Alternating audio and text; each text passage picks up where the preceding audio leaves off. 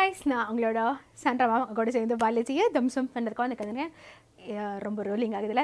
இன்னொரு டேக் போமா. நான் உங்களோட Sandra Ma'am உங்க கூட சேர்ந்து biology-யை தம்சம் பண்ணுறதுக்காக வந்திருக்கேன். ஸோ என்னோட ஆடியோ வீடியோ எல்லாமே வந்துட்டு கிளியராக இருக்கும்னு நினைக்கிறேன். ஸோ கிளியராக இருந்துச்சுன்னா நம்ம வந்துட்டு இன்றைக்கி செஷனை ஸ்டார்ட் பண்ணிடலாம். ஸோ இந்த செஷனை நம்ம வந்துட்டு என்ன பார்க்க போகிறோம் அப்படின்னு வந்து கேட்டிங்கன்னா, how to organisms reproduce. So இந்த ஒரு சாப்டரில் வந்துட்டு முக்கியமான வந்துட்டு கேஸ் பேஸ்ட் கொஸ்டின்ஸ் வந்து நம்ம இந்த செஷனில் வந்துட்டு பார்க்க போகிறோம். ஸோ வாங்க செஷனுக்குள்ளே வந்துட்டு போயிடலாம். செஷனுக்குள்ளே போகிறதுக்கு முன்னாடி நீங்கள் இன்னும் இந்த சேனலை வந்துட்டு சப்ஸ்கிரைப் பண்ணாமல் பார்த்துருங்க. மறக்காமல் சேனலை சப்ஸ்கிரைப் பண்ணிவிடுங்க. இந்த சேனலில் வர வீடியோஸ்லாம் உங்களுக்கு வந்து பிடிச்சிருந்துச்சுன்னா உங்கள் ஃப்ரெண்ட்ஸுக்குமே வந்துட்டு ஷேர் பண்ணுங்கள். அண்ட் இந்த வீடியோ உங்களுக்கு பிடிச்சிருந்துச்சுன்னா சீக்கிரமாக லைக் பட்டனை இன்னும் வந்து நீங்கள் அடித்து ஸ்மாஷ் பண்ணலாம், ஸ்மாஷ் பண்ணிடுங்க. ஓகே, இப்போ வந்துட்டு செஷனுக்குள்ளே போயிடலாம். So first case based question வந்து நம்ம ஸ்டார்ட் பண்ணிடலாம். ஸோ ஃபர்ஸ்ட் கொஸ்டின் என்ன அப்படின்னு வந்து சொல்கிறீங்க அப்படின்னு வந்து பார்த்தீங்கன்னா, Preeti is very fond of gardening. She has different flowering plants in her garden.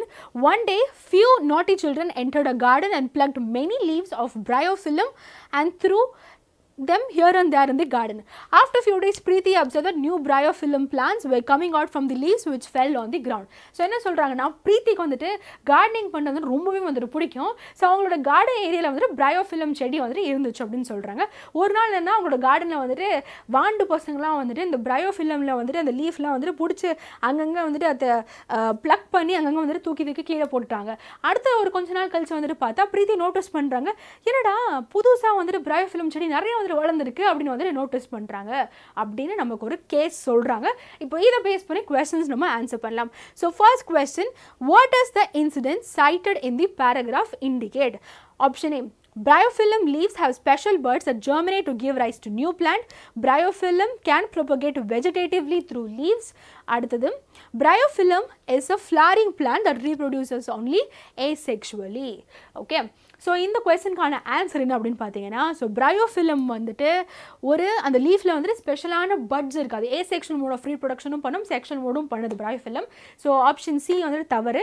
பயோஃபில்லம் நீங்கள் பார்த்தீங்கன்னா அந்த பட்ஸ் வந்துட்டு இருக்குது, அந்த பட்ஸ் வந்துட்டு கீழே உதிரும் போது அதுலேருந்து புதுசாக செடி வந்துட்டு வளரும். So option A correct. அது லீஃப் மூலியமாக நடக்கிறதுனால பியுமே கரெக்டு. ஸோ இந்த கொஸ்டினுக்கான கரெக்டான answer option D, both A and B. Okay, so அடுத்த கொஸ்டின் பார்க்கலாம். Which of the following plants can propagate vegetatively through leaves like bryophyllum? So bryophyllum மாதிரி கொடுத்திருக்க இந்த பிளான்ஸ்ல எது வந்துட்டு அதே மாதிரி வெஜிடேட்டிவ் ப்ரொபகேஷன் பண்ண முடியும் அப்படின்னு கேட்குறாங்க. So option A Goa, begonia, ginger, mint. So இதுக்கான கரெக்டான ஆன்சர் ஒருவேளை உங்கள் டெக்ஸ்ட் புக்கில் இல்லாமல் இருக்கலாம். ஆனால் ஆன்சர் என்னன்னா ஆப்ஷன் பி, பிகோனியம். Okay, so மூணாவது கொஸ்டின்குள்ள போகலாம். Do you think any other vegetative part of bryophyllum can help in propagation? If yes, then which part?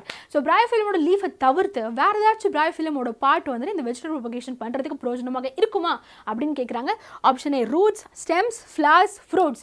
கண்டிப்பாக இதில் என்ன ஆப்ஷன் அப்படின்னு கேட்டிங்கன்னா ஸ்டெம். ஸோ அது வந்துட்டு லீஃபை தவிர்த்து இது வந்துட்டு அந்த ப்ரொபகேஷன் பண்ணுறதுக்கும் உதவியாக இருக்குது. ஓகே, ஸோ நெக்ஸ்ட் கொஸ்டின் என்ன அப்படின்னு கேட்டிங்கன்னா, which of the following plant is artificially propagated by stem cuttings in horticulture practices? So stem நான் உங்களுக்கு எக்ஸாம்பிள் கொடுத்துருப்பேன், அது வந்துட்டு ரோஸ். ஓகேவா, ஸோ ரோஸ் என்ன பண்ணுவாங்கன்னா, நான் வந்துட்டு கார்டனிங் பண்ணியிருக்கேன், இது பர்சனலாகவே இந்த ரோஸ் வந்துட்டு இந்த ஸ்டெம் கிராஃப்டிங் எல்லாம் வந்துட்டு நான் பண்ணியிருக்கேன். ஸோ எனக்கு ஒரே செடியில் வந்துட்டு ரெட் ரோஸு, ஒயிட் ரோஸ் வந்துட்டு வளர மாதிரி பண்ணலாம். ஸ்டெம்மோட அந்த ரோஸோட ஸ்டெம்மோட நம்ம எடுத்துக்கிட்டு நம்ம அதை கிராஃப்ட் பண்ணோம்னா ஒரே செடியில் உனக்கு டிஃப்ரெண்ட் கலர்ஸ் ஆஃப் ரோஸஸ் வந்துட்டு கிடைக்கும்.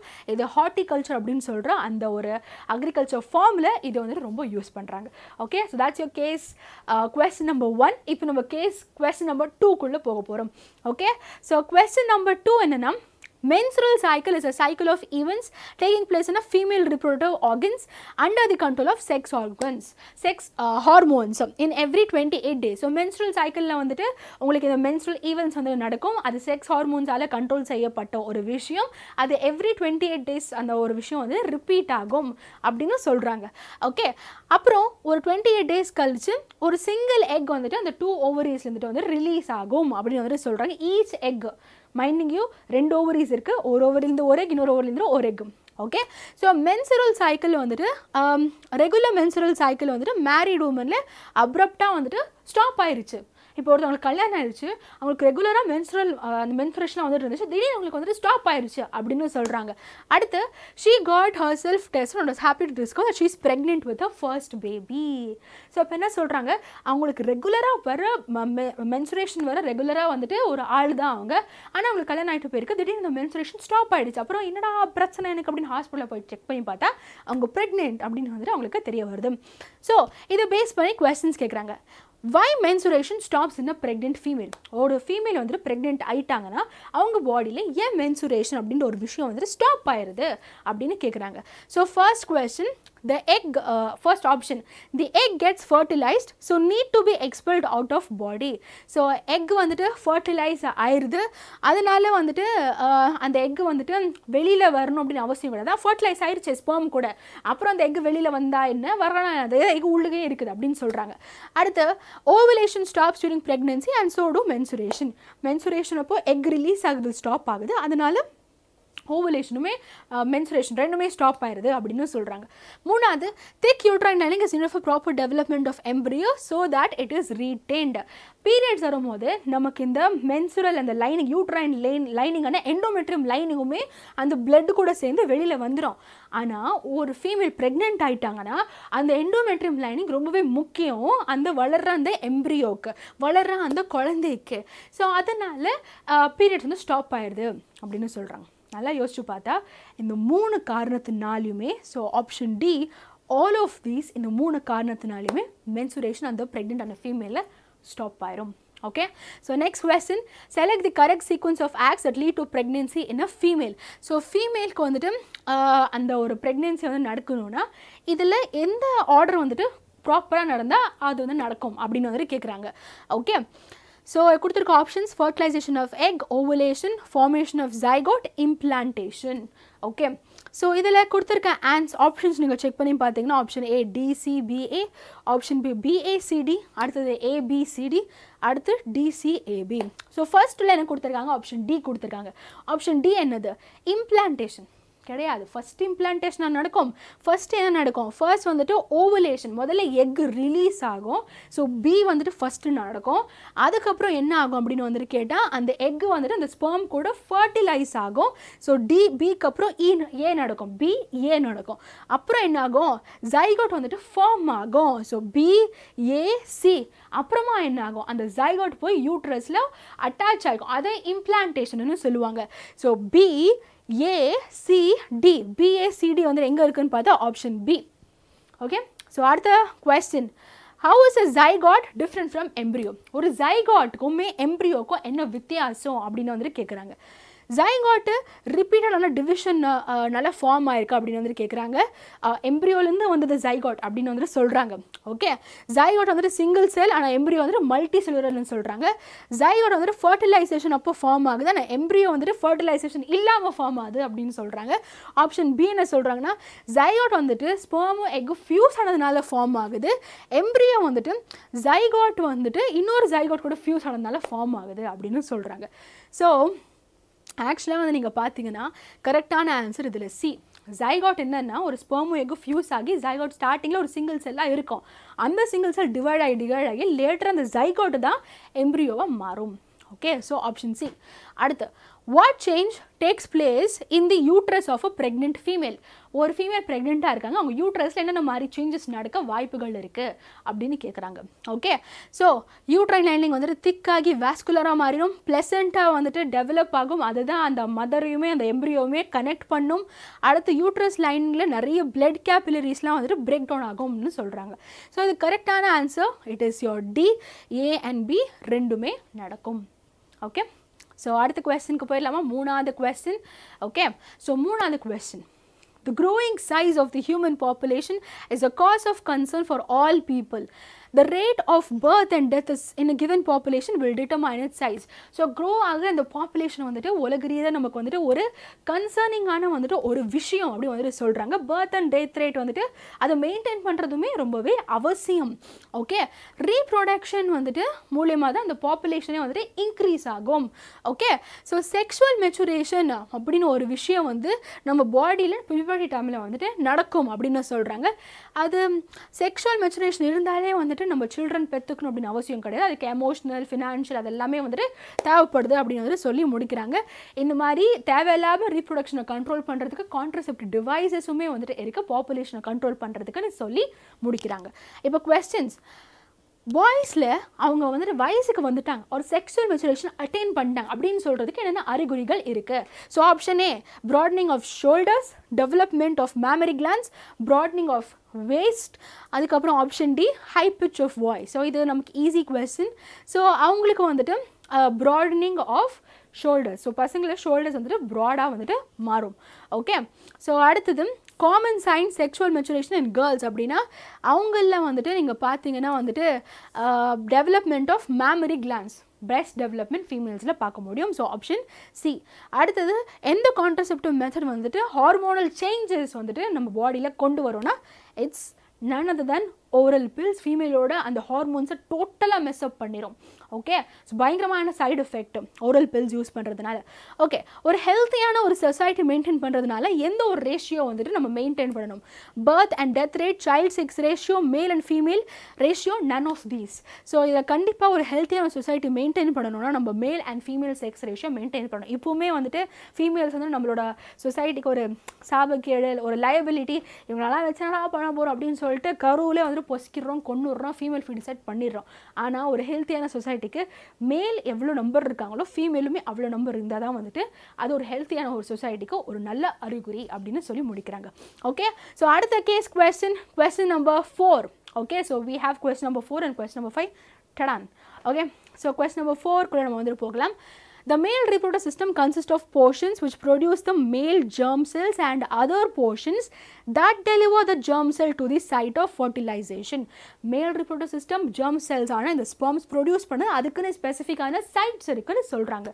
ஓகே, டெஸ்டிஸ் வந்துட்டு அப்டாமினல் கேவிட்டிக்கு வெளியில் லொக்கேட்டடாக இருக்குது. ஏன்னா டெஸ்டிஸ் வந்துட்டு ஸ்பெர்ம்ஸ் ப்ரொடியூஸ் பண்ணுது, அந்த ஸ்பெர்ம்ஸ் ப்ரொடியூஸ் பண்ணுறதுக்கு அதுக்கு லோ டெம்பரேச்சர் தேவைப்படுது.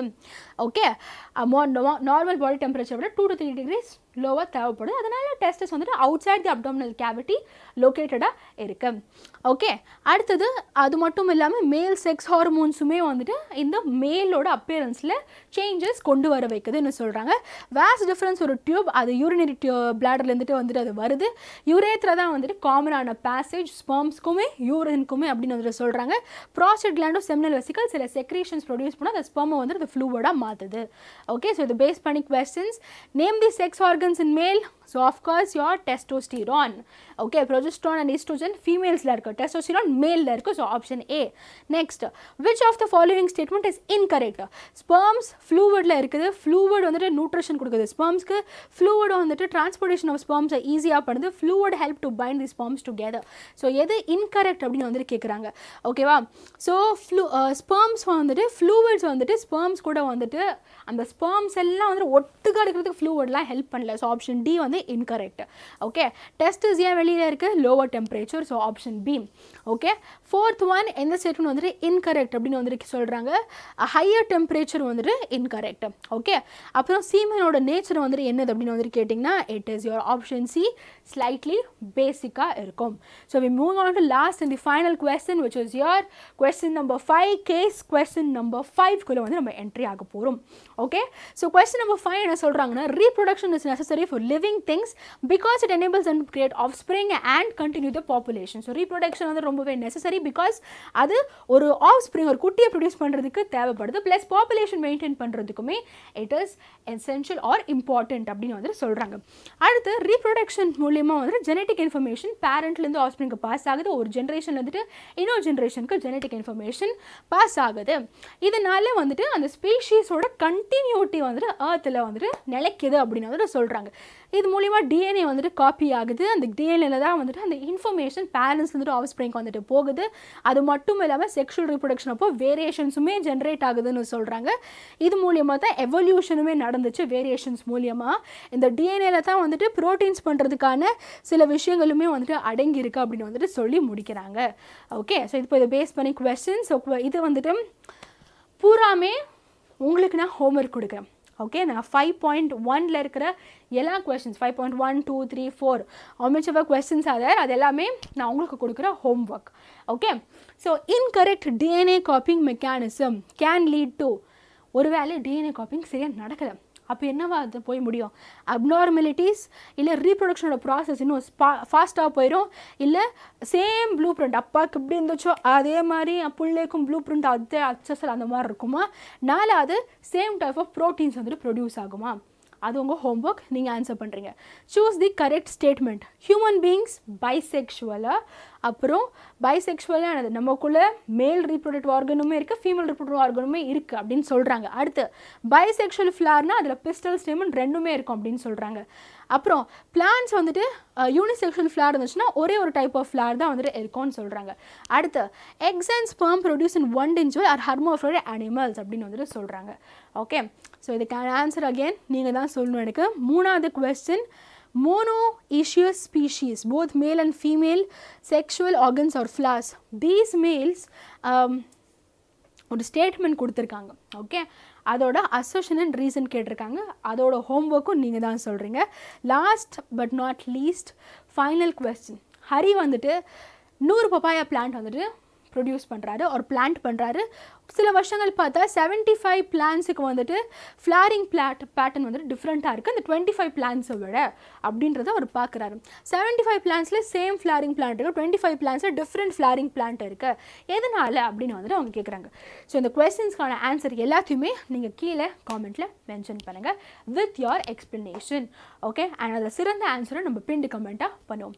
ஐ ஹோப் இந்த செஷன் உங்களுக்கு யூஸ்ஃபுல்லாக பிரோஜனமாக இருந்திருக்கும் அப்படின்னு நான் நினைக்கிறேன். யூஸ்ஃபுல்லாக இருந்துச்சுன்னா don't forget to hit the like button, share this video to your friends and also any queries, doubts or any comment மறக்காம homework கீழே கமெண்ட்ல மென்ஷன் பண்ணுங்க. On that note, this is your Sandra Ma'am signing off. Bye guys.